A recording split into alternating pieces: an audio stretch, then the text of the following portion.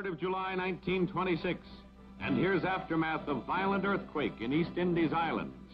This is all that remains of town of Padang in province of Panjang, Sumatra, where 300 persons are dead under wreckage and ruin of their fallen and flattened homes. Survivors are stunned by one of worst earth tremors in Quakeland.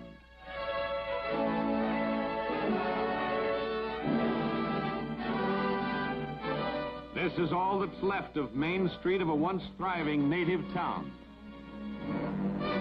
This building is a total loss, a pile of debris. It all happened in 1926, and it was years before many of the survivors forgot the horror of it.